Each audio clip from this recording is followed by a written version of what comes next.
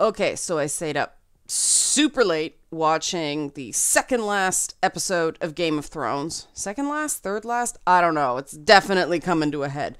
But, cause you gotta do Game of Thrones anything on Tuesdays, cause Wednesday's too late, but Monday is spoilers for people that have PVR'd it from Sunday. So this is the sweet spot for Game of Thrones. This will contain spoilers if you haven't watched it, so wait and come back after that. Cause, I don't think anybody can say they really liked this last episode. I mean, it was all fire and destruction and horror and death and a very realistic depiction of massive warfare.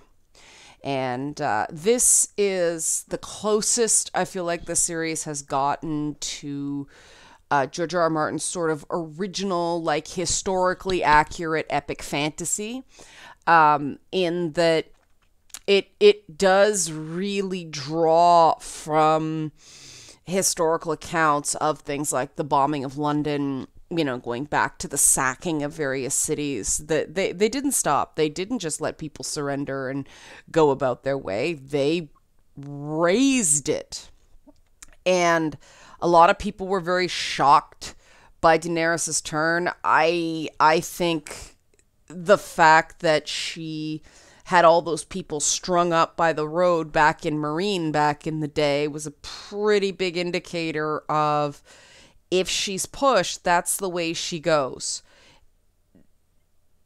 And this is where I start feeling conflicted. It was definitely a showdown between her and Cersei, and yet it wasn't. She's more of sort of a force instead of it being a direct thing. They've never met. It is an army facing an army, or an army facing a city. And I'm sort of not feeling the, oh, she's a Targaryen, therefore she's crazy. I didn't take that from this. I took the fact that she's angry. She's angry at what's been done to her, the pointlessness of it. It's a little disappointing that at the end of the day, all Daenerys wants to be is loved, and if she can't be loved, she's feared. And Cersei's, like, at the end of the day, just kind of a frightened little girl that only wants her brother slash, baby father. But I guess I shouldn't be surprised, because all along I've been saying that George R. R. Martin doesn't really know how to write women, and those are very derivative motivations. It almost says something completely brilliant about what rape cultures do to the women in them. But, not every woman who is the victim of a rape culture, and by that I mean like the mass rapes that happened in the former Yugoslavia, or the mass rapes that happened during World War II or after World War II during Russian occupation of Eastern Europe, things like that. Those women didn't become murdering psychopaths with a lack of capacity for empathy. It didn't happen that way. And so, while it seems very close to being a bold move that way, and how it is a very, very in-your-face metaphor for the anger that women feel after, multiple sexual assaults, it's too broad and too on the nose to really say something truly brilliant about it, just because it's a bunch of guys and one female writer who did not write this episode, I don't believe, saying something about women's state of mind after something they cannot relate to. And so it did fall flat in that regard. Now, was it visually stunning? Sure. But it definitely did feel like sort of a male take on what they would do in that situation. And yeah, Daenerys bought the whole Khaleesi thing.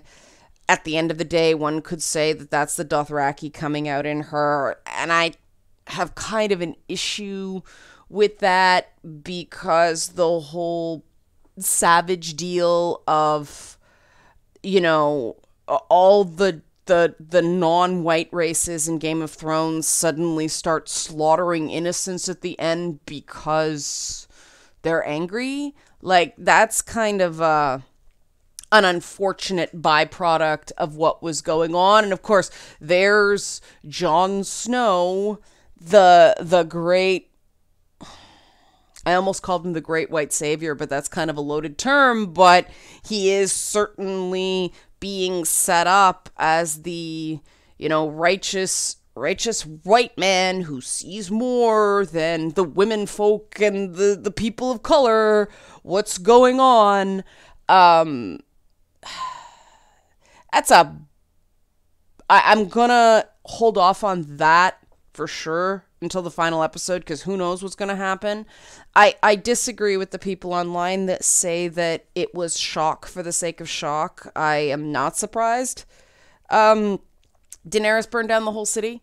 When you consider she lost two of the people she'd known the absolute longest,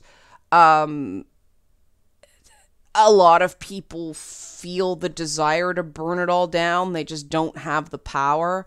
I did find Tyrion Lannister's assumptions very, very interesting. It was an interesting introspective into his character, that he believes in mercy because his brother showed him mercy when they were children.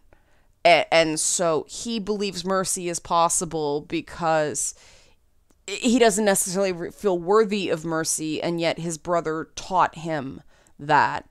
Now, Jaime's not making any sense to me. It's just sort of, he's got this weird fatal attraction thing going on with Cersei. I admit I don't quite get that.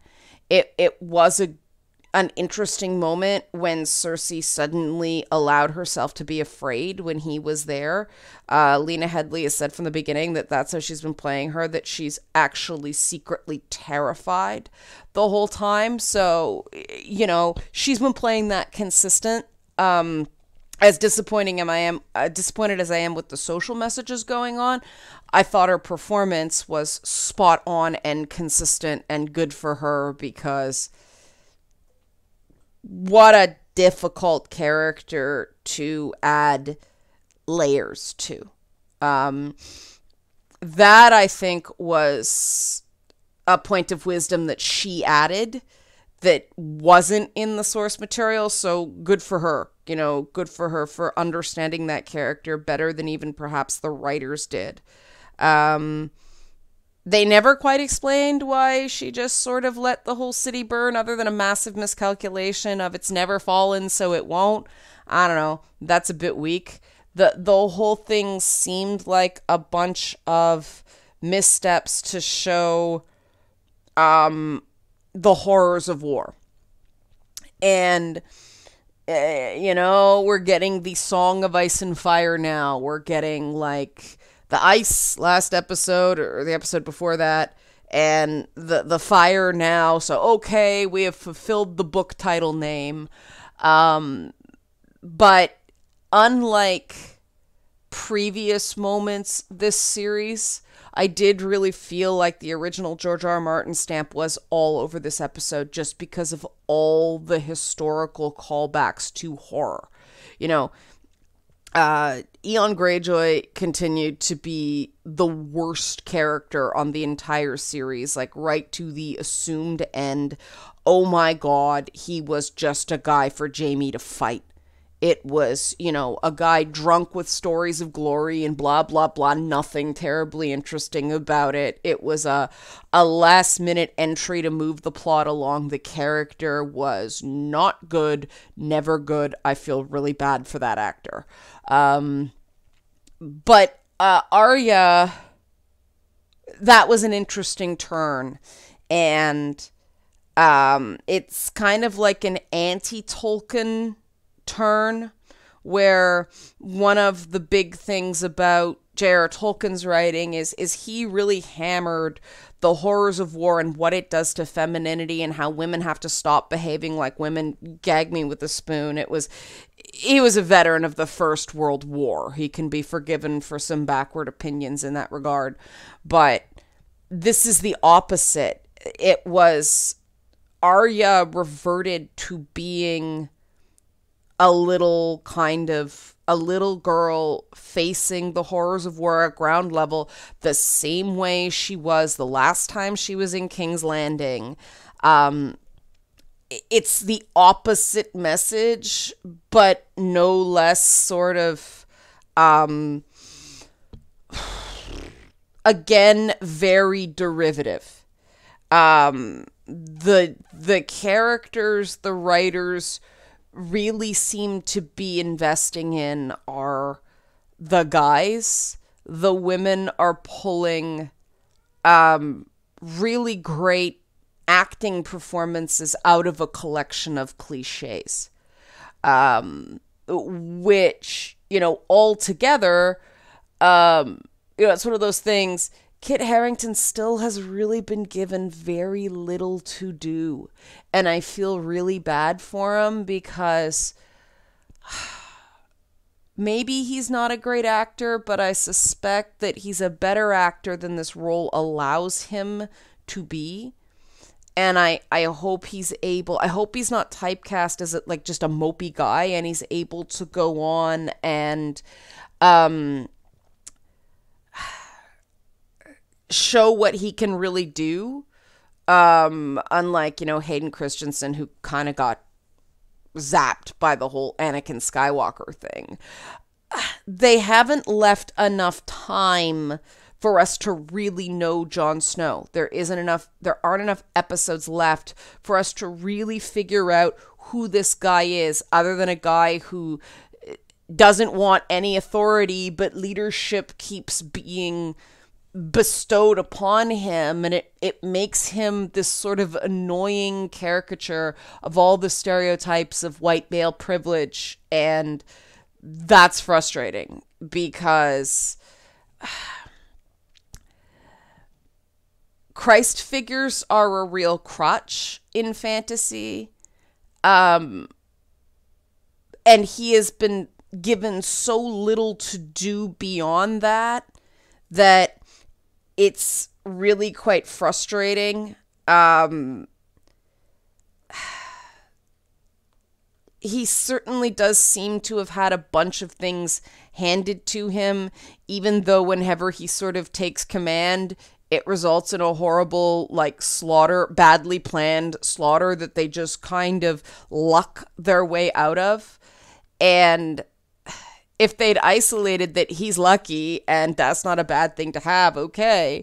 But they're saying, no, he'll be just and he'll rule and all that stuff precisely because he doesn't want it.